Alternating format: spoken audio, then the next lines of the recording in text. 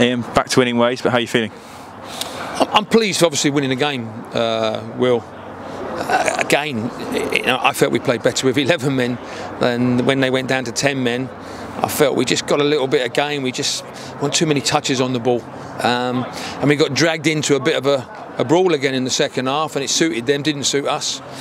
We've been fortunate in the end that we've got the own goal to give us the win. But again, as I said, the one thing you won't ever find me is hiding behind the fact is that we are really lacking in that final third.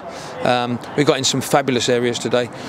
First half, I thought we were outstanding as a team. I thought the whole squad come together, played some wonderful football, looked really good on the eye, but really looked like we haven't got really goals in us. And then in the second half, they went down to 10 men quite quickly at the end of the first half, and I felt we should go out there and really dominate the game, and we didn't do that. We got embroiled in a battle again, which didn't suit us, and in the end, we've been fortunate to get the win from an own goal. But I'll take everything at the moment because that's what we need with the week we've had.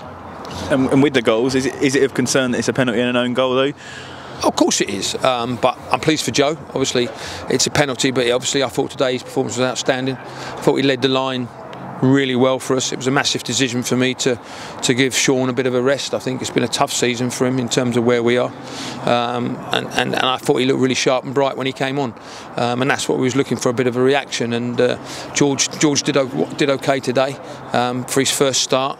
But I think you see, it's going to take a while for us to get him up to speed in terms of where he is. But I thought he was outstanding the way he worked, and it's a great upbringing for him to learn playing in the first team on a regular basis. So they're all good positives. But I was pleased the way we kept him out in the second half. They used the long throw quite a lot. They used their set pieces quite a lot, and they're a big side. And I was pleased the way we managed that in the last 15-20 minutes. And you've had a lot of talk about the squad and what you had available to you. How good is it to have players like Menashe Sundai and Devontae Stanley back and playing as well as they both did today? I think you see that they're quality players, and as I say, we've still got Mitchell Weiss and Romeo Akinola, and they're good quality players. They're Conference South players. We know that. Menashe has made a massive difference to our midfield, and Devontae, you see today in terms of his attacking process, but also the defending side of it. I'm disappointed with their goal with one long ball again, which causes a problem. We didn't deal with it. People didn't get across and cover. And if we don't let them back in the game, then we can go and relax and enjoy the game. But as I say, worst thing for me happened was half-time whistle came, and it was again making sure that we do have things properly. We spoke at length in the second half about starting the second half sharp. I didn't think we did it, and that's disappointing. But we're quite a young side, as I said to you. We haven't got massive amount of leaders in there. We've got boys that want to learn football, and are fantastic. They're fantastic players. They're fantastic lads. But we've got to get a killer instinct about us, and at the moment I don't think we've got that. And just on them, do you think their poor discipline played into our favour or against us? A lot of yellow cards picked up. Do you think we exploited it as well as we could have done?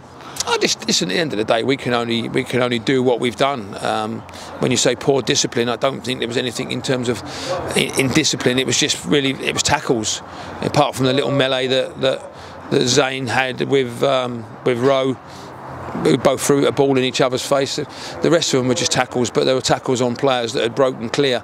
And I thought, as I say, there's a time with Zane today and Devontae today and Menashe today when we did break clear. The only way they could stop them was by bringing them down. So great positives from our point of view in terms of them players breaking the lines and causing teams problems. As I say, for me, massive 3 points from where we've been this week. But we've got to take that forward to Tuesday now to Braintree. And that Braintree game as well, they've obviously in a completely different position to where they were last year. What are you expecting when we turn up there on Really Tuesday tough night? game. It's gonna be very, as I've said to you, Will, and as I say, the one thing I don't lie, and I've got no reason to, is that you don't get any easy games in this league.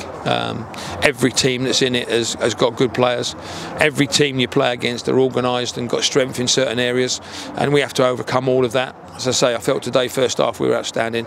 Second half, I felt we didn't quite match what we needed to do as we did in the first half. And as I say, the worst thing for me was when they went down to 10 men. It gave them a bit of a spur. They had nothing to lose in the end. They pushed bodies forward. They virtually played 2v2 at the back in the last sort of 20 minutes.